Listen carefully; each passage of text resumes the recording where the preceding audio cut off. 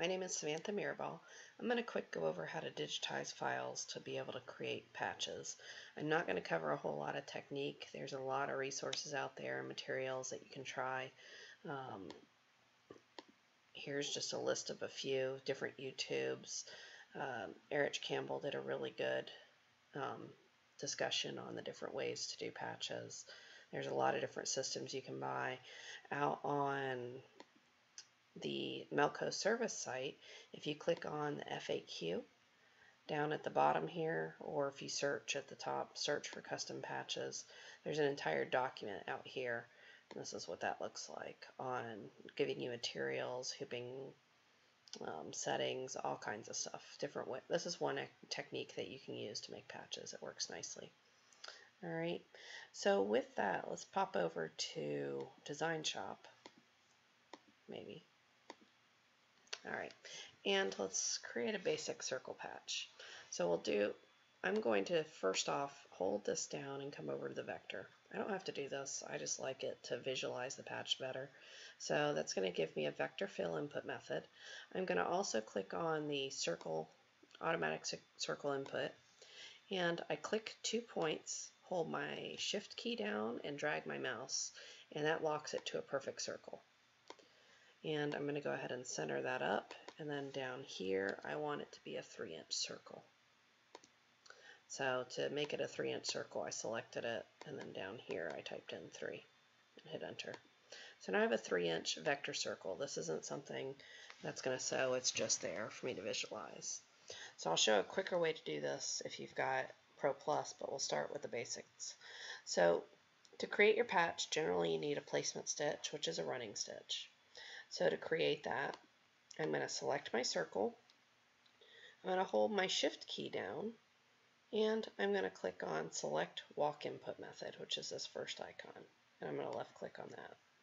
So if I turn off my vector, you'll now see I have a walk normal for my circle. That's the placement to lay either my die cut fabric or a large piece of fabric, however you want to do it. Okay, so if you're going to lay fabric down, run this, or run this, and then put a pre-cut shape in, it's all the same difference. All right, so you've got a walk input method. Your next step would then be usually a zigzag to hold it down. Well, to create a zigzag, again, you can either select the vector or the walk input. Here, you hold the shift key down. Now I'm going to click on the single line center, which is the second icon down on the right. That creates a satin stitch. Well, we don't need it that dense. So let's increase our density to 17. And then the width, we want to get good coverage, make sure it's got the fabric and it's overlapping and getting all the furs, the little fluffy pieces, and capturing it. So we'll do a zigzag of about a width of 25. All right, I'm going to give that a different color. So we have a walk. We have this, we don't need the underlay on that. Oh, here we go. All right, so I have a walk, and then I have a zigzag. Well, at this point, if I want to decorate it, I do whatever design work I want. That will be my next color changes. After that is all done, now I need a satin stitch. Well, let's copy this one, and let's paste it. Give it another color change. Well, that's currently just pretty wide, so let's lower this down to a 3.7 and then increase our satin edge to a 40 point. And now we have a placement stitch, a zigzag, and our satin stitch to give it that nice clean look around the edge. So you've got a basic circle patch. All right, so we built that by scratch. Well, you can also use the applique tool. Okay. Oh, wait, before I move on to that. If you're going to sew fabric down and then cut it in place, sometimes it's nice, I just did a Control-C, Control-V, to have 2 placement stitches. The first one to give you locations if you're going to fussy cut fabric around there. So you'd run your first circle, you'd put an applique stop on your machine, you'd grab a large piece of fabric, you'd lay it over it, you'd run your second color, that sews it down, you'd hit another applique stop, you'd trim the fabric away, your zigzag, any decoration, and your border. Okay, you can also use this walk normal stitch. So if I copy that, again, I did a Control C, paste it into a new file.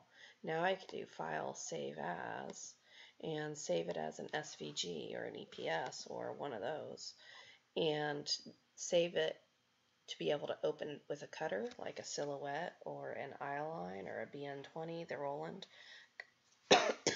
cutter. So you can use any of those to cut your circles out ahead of time. And so that is like a die cut operation. All right, well, let's do it one other way. So I still have my vector circle. This time I'm just going to create an applique from this. All right, so if you've got the higher levels of DesignShop, you have this button here, which is change element from one type of another. Okay, so I select my circle. I'm going to click on that. I'm going to select applique, and I'm going to say add. So you'll see I have my applique all done. Okay, I'm going to change the background color because I don't like that green. All right, now if you look at it though, the applique tool, my default has it set where most of my satin stitch is on the fabric, very little is off of it. So if we go into the properties, you can see where that's being driven from. It's this outside inside ratio here. If I change that to a 60-40 type split on both of these, you'll notice more is hanging on the outside of the fabric. So if you're trimming the fabric in place, this setup generally works a little bit better. If you're using a die cut or pre-cut shapes, you can afford to get closer to the edge because it'll be a more accurately cut shape for you. Now, when you're dealing with this applique, you can also come into the properties here and say enable color change at tack down. That just gives you 3 color changes. One is the running stitch. This is your zigzag, and that's your satin stitch. Okay, so it lets you have the option to put a hold or an applique after your zigzag if you want to be able to trim up any loose threads. All right, now from there, make sure you review all your properties, make sure they make sense. Ones I'd suggest looking at would be the density on the top stitch. Add at least a center walk underlay to your top stitch. Make sure you have knots on, and I like to add at least 1 point of pull offset to everything I do. Okay, now from here you can go File, Save Applique Outline. Okay, and that will allow you to save off, again, your SVG or DXF file that you can then open with a cutter. Well, let's say you have a random design here. So this is just one of the designs that comes with the software, or I found in the software folder. Now, oops, let's delete that. All right, now it's one of the designs that's in the software folder. Before I recorded this, I did draw in a vector just to make life a little bit easier. So I drew in that shape. That's the fabric. So let's say we want to take this design, which is pretty large, 11 wide by 8 tall, and we want to turn it into a patch to sew on jackets or something. Okay. Well, how it runs currently, you notice it just goes straight into the decoration. Okay, so it's not actually sewing down any fabric first. So we need to add some steps to be able to put the fabric down, hold it in place, then we do our decoration on our borders. So I drew the vector, and I just did that using the vector fill and, just traced around my shape. Left click, right click until I got around it. All right, so I have my vector. I'm going to select that. Again, I'm going to hold my shift key and click on the walk input method.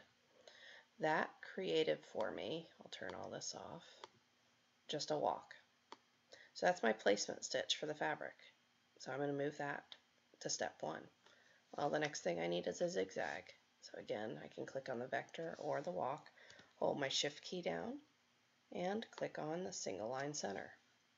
Change that to a density of 17. Increase the width because 20 is too narrow to get a good hold. Something bigger. Okay, so now I've got a zigzag. So now the fabric's there. Now I can go do all the decoration and then the final border. Wraps it up, and now I have a patch. or I have it set up where I can run it as a patch. I do need to make sure I have a multiple color changes there, and if I want to fussy cut fabrics, I can even add multiple color changes for that walk normal. So I've got 2 walk normals and then my zigzag stitch. If I want to die cut this, I can copy that walk normal, paste it into a new file, save as, and then go save it as an SVG or an EPS, so that I can go open it in the cut software and be able to create the file to pre-cut my fabric. Alright, so that is different ways to set up your files to create from, any design like this that you want to turn into a patch. Create your own borders like we did here. So create your own patches, and remember there's lots of ways to do it. You can just tube fabric and go for it. Grab yourself a heat knife and cut it after, cut and burn afterwards. As long as it's synthetic materials, that works really well. You can do it as if it were an applique on a water-soluble stabilizer or some sort of plastic that you can poke the patch out of when it's completed. So there's a lot of different techniques that you can find. Everyone has an opinion on what works perfect. Try a few things, see what you like.